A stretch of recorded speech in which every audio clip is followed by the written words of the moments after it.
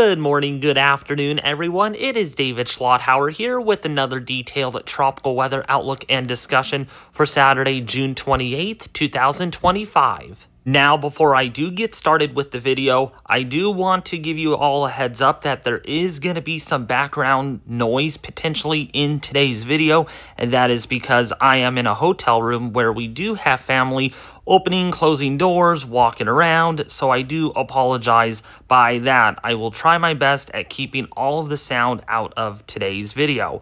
So here's a look at the latest GOES 19 True Color Visible Satellite Imagery provided by Dr. Levi Cowan at tropicaltidbits.com.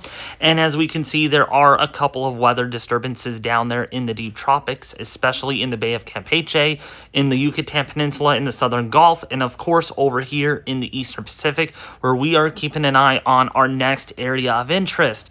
This could become our next tropical storm or hurricane as it moves off towards the west-northwest.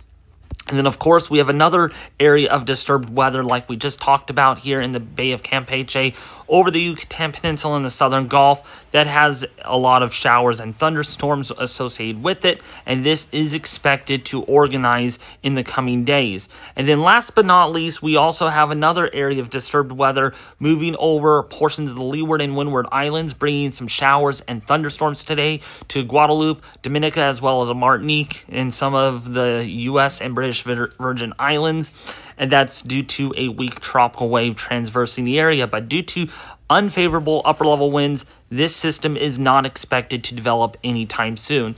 And looking at the rest of the deep tropical Atlantic here, yes, very dry, stable, and warm aloft, and that is preventing any convection down here.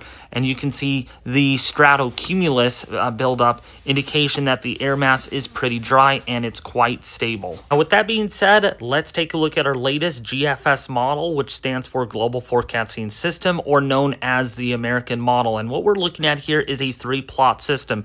And since we can zoom in on these things, that will make it easier for you all to understand with what we're actually looking at here.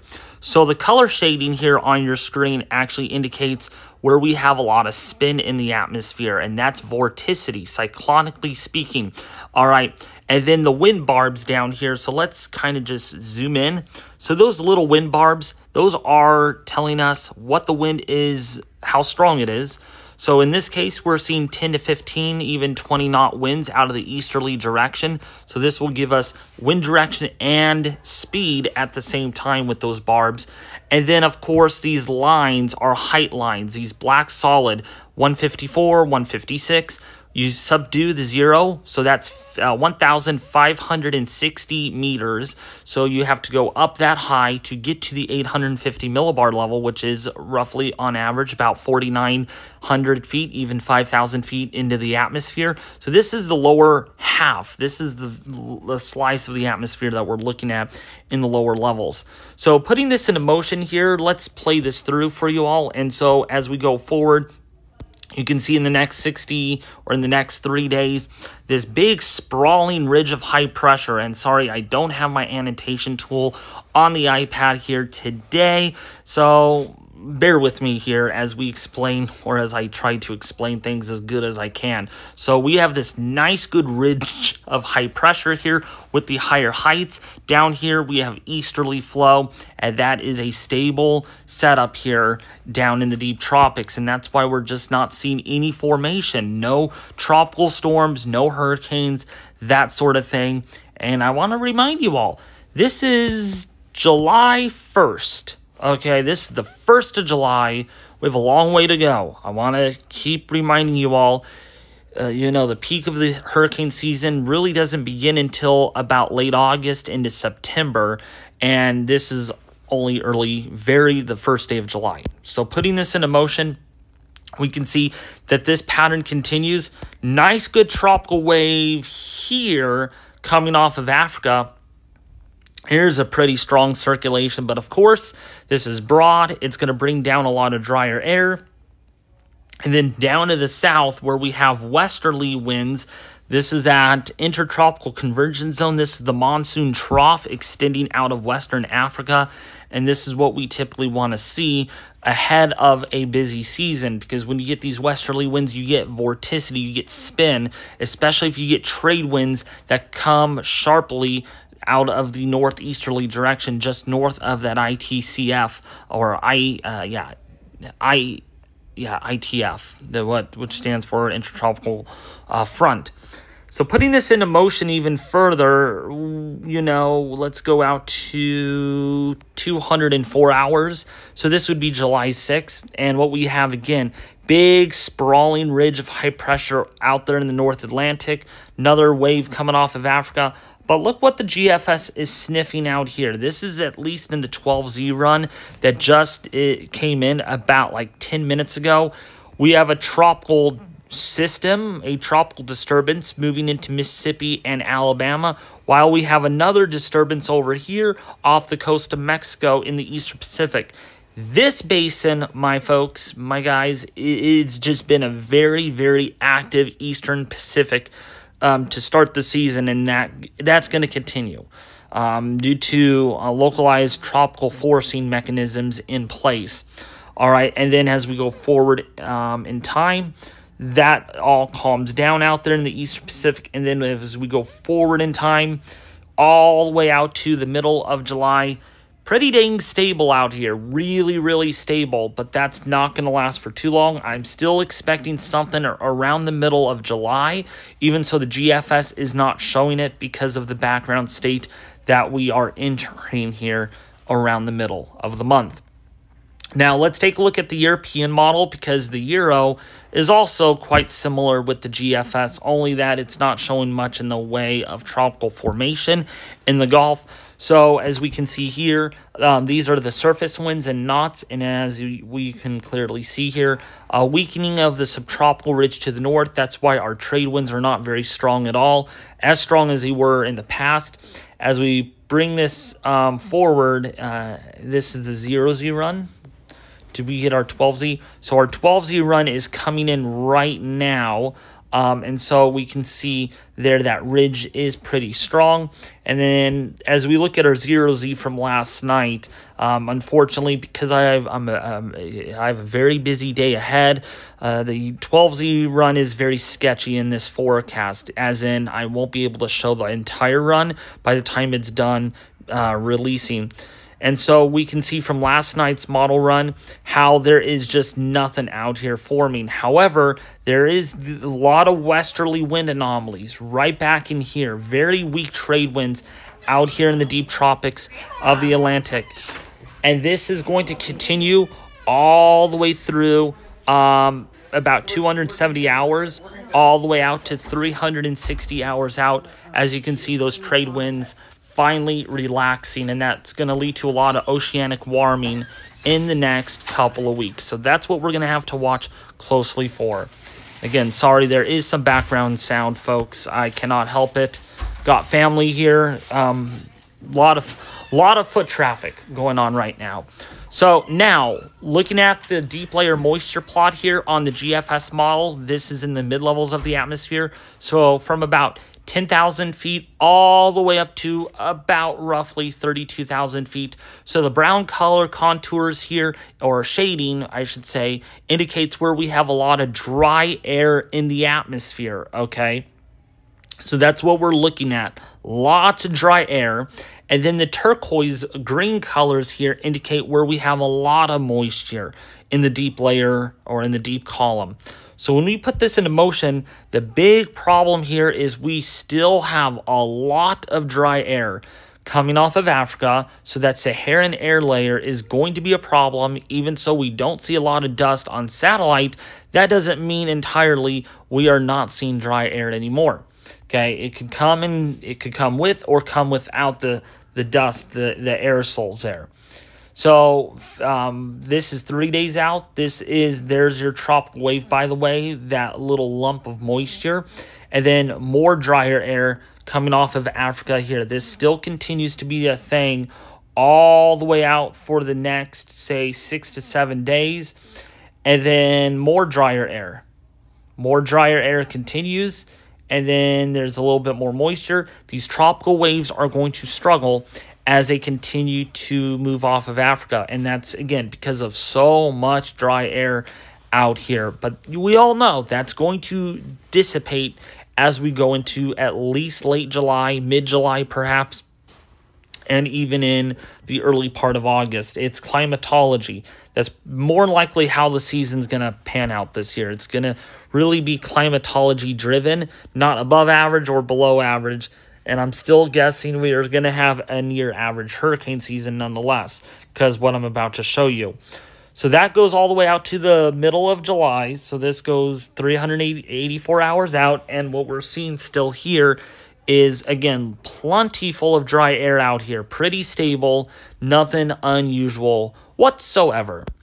Now, of course, it's not just the dry air that we're looking at. It's also the deep layer vertical wind shear. I mean, talk about unfavorable conditions. There is a lot of deep layer vertical wind shear here out of the westerly direction.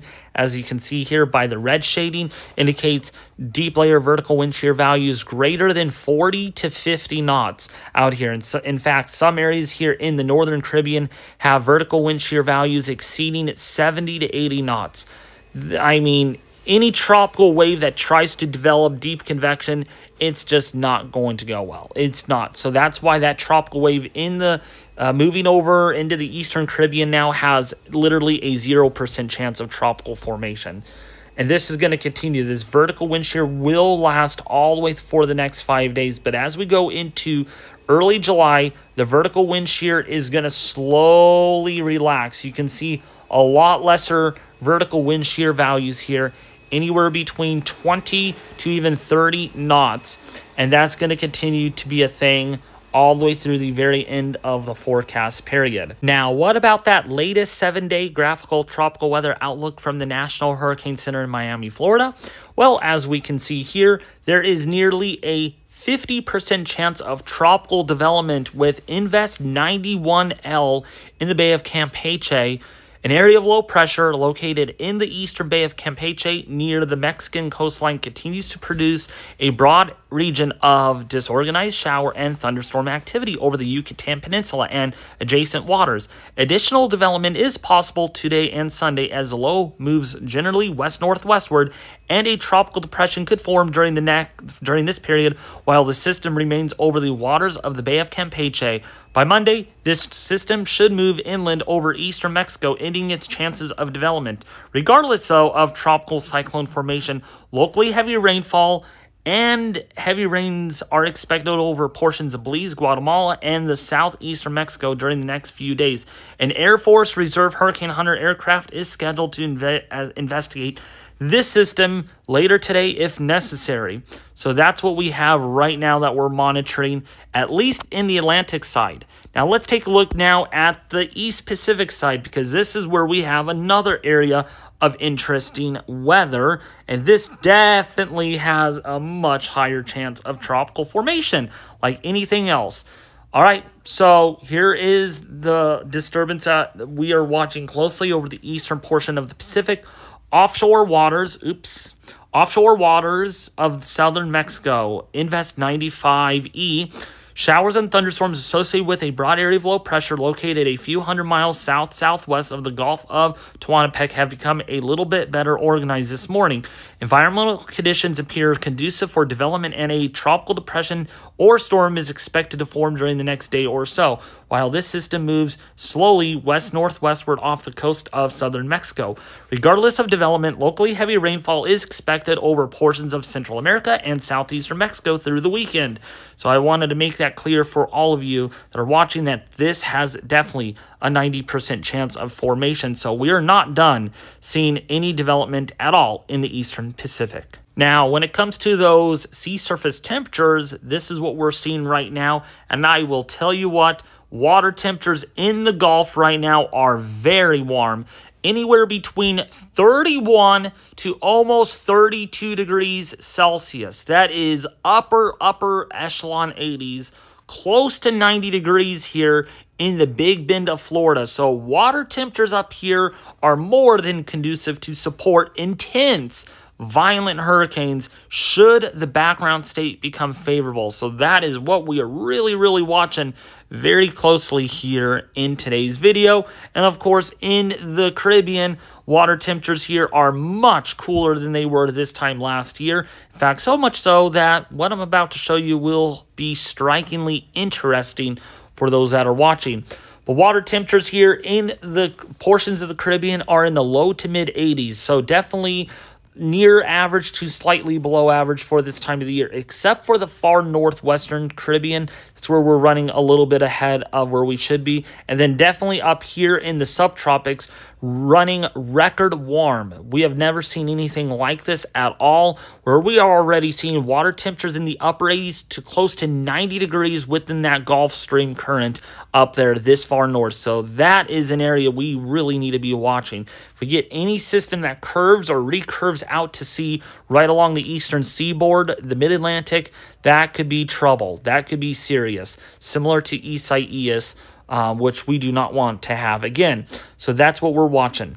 Now, when we take a look at those sea surface temperature anomalies, this is what we're seeing. Of course, the northeastern Gulf is running well above average. The southern Gulf running below average. The Caribbean overall as a whole, when you kind of extrapolate it, we're running about a 1/10 of a degree or so above normal. So not very substantial by any means. Where we're seeing a lot of the warmth, though, is here in the subtropics. Look at this. Right off the eastern seaboard of the United States, there is an anomaly here. Even over Chesapeake Bay, look at how warm those waters are. Anywhere between 3 to 6 degrees above average in Chesapeake Bay. And then over the mid-Atlantic here, where that Gulf Stream is, running as much as 2 to 4 degrees above average for this time of the year. So, yeah, if we don't get tropical waves down here and they sneak this way into, say, the subtropics, they could develop very quickly without warning, and that's what we really got to watch. And then, of course, in the main development region, yeah, it is near average to slightly below average for this time of the year. We have actually seen a lot more cooling despite our trade winds slacking off a lot here, which, you know, is not surprising. But with those trade winds going to slacken even further over the next week, I expect this basin will quickly rewarm and recover awfully quickly. Upper ocean heat content is pretty alarming, especially in the Gulf as well and the northwestern Caribbean. Check this out, folks. This red right here on your screen indicates that upper ocean heat content here is around 170, 180 units. That is absolutely historically high for this time of the year. We have not seen anything like this time of the year. And again, if we get any tropical storm or tropical depression that moves over these very high upper ocean heat content waters, if the background state can cooperate, we could be looking at intense hurricane development out of this, okay? I don't like to sound all scary, serious, fear-mongering, but man, we got to be concerned about this. This is some very high upper ocean heat content, and if the background state is cooperative, yeah, it's all systems go. Now, looking at the upper ocean heat content anomaly, yeah, the subtropics there in Bermuda, the mid-Atlantic, as well as the Gulf, running well above average for this time of the year, and below average upper ocean heat content in most of the Caribbean and over the western MDR, which is, say, 60 degrees all the way to 40 degrees west in longitude, which is also good because that's well below average, or that's significantly lower than we were last year at this time, which, you know, it means the risk for intense hurricanes down here is not as high as it was last year, but still high enough to where we cannot take our eyes off at all. But anyways, if you found this tropical weather outlook and discussion very helpful, detailed, and informative, please don't forget to subscribe to the YouTube channel to get all my tropical weather updates here as often as I can. Even so, I'm on vacation in Portland, Oregon right now, attending a wedding. Please don't forget to subscribe, share, and like, and also hit the bell notification icon and leave a comment in the section below this video. As always, I will be back with more tropical daily weather updates beginning on Monday. in a couple of days once I get back from my vacation. As always, have a great day, and I'll be back with you in a couple of days. Thanks for watching, folks.